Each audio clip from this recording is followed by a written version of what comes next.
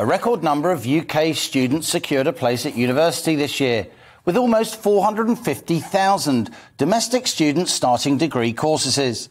But amidst frustration at ongoing online learning, which many suspect is a way to cut costs, more and more young people now question the broader idea of going to university.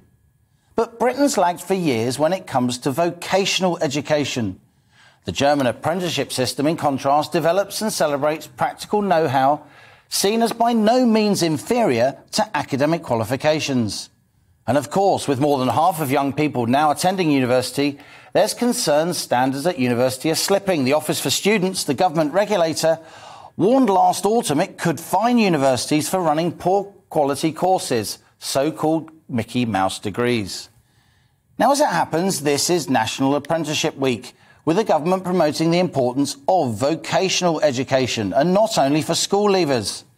On cue, the rail company Northern, the UK's second largest train operator, is urging so-called Generation X, those born between 1965 and 1980, that's me, to consider applying to its industry-leading apprenticeship scheme.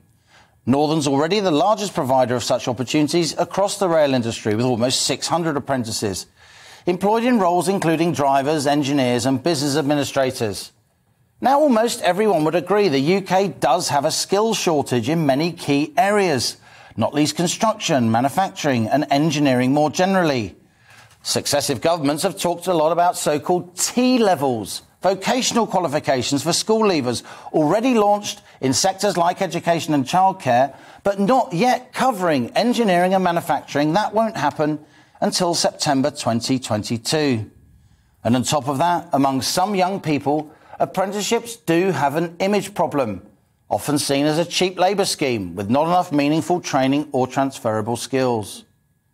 But without more skills, UK productivity will decline, the efficiency of the economy, stymieing our growth and investment, lowering living standards for all. So that's our on-the-money question today. How do we make apprenticeships more attractive?